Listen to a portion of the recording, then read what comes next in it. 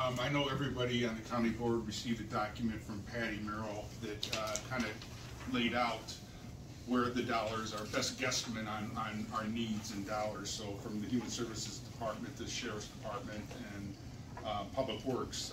So focusing on, of course, Human Services, when we were asked to come up with where we thought our needs were, certainly we saw potential needs in health, the environmental section when it comes to inspections and maintaining healthy restaurants and clean swimming pools if there's a hotel over there.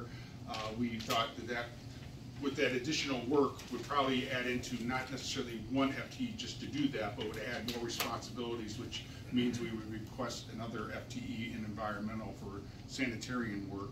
A public health nurse, if there is an increase, some sort of communicable disease outbreak or anything along those lines, immunizations.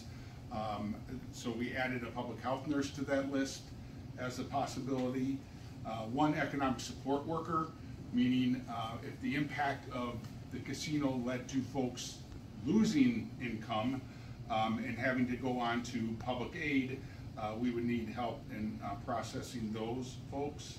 And then we also added positions for our crisis unit, which we contract with Kenosha Human Development Services to provide that service for us. And we put down 4. You know, all this is, as you said, anticipation or our best guess at the time.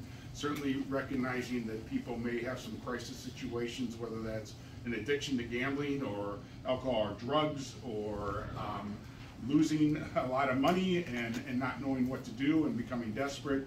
So certainly building that out. These are not things that we would at all recognize day one if the casino opened. It'd be a process.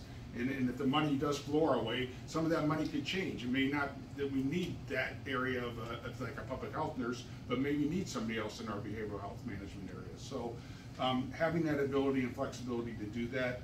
We also put in money for a half-time adult protective service worker if there's any type of cases relating to financial fraud or excuse me, exploitation, thank you, of our older folks when it comes to the gambling.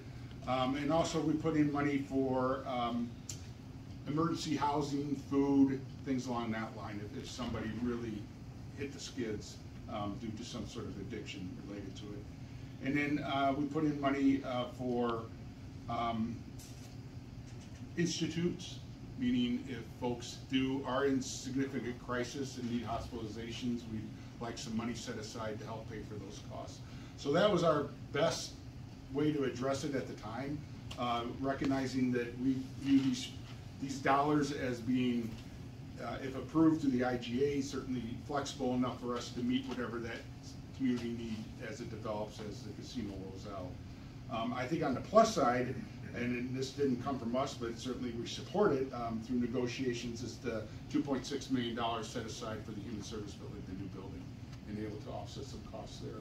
So that was our thoughts at the time, kind of still what we're thinking. We've called around, Rebecca's done some work calling around to some other counties that have casinos, and they don't get a lot of money directly back to them, just the way those were developed at the time. So we see this as an opportunity to help offset any potential issues that would come our way.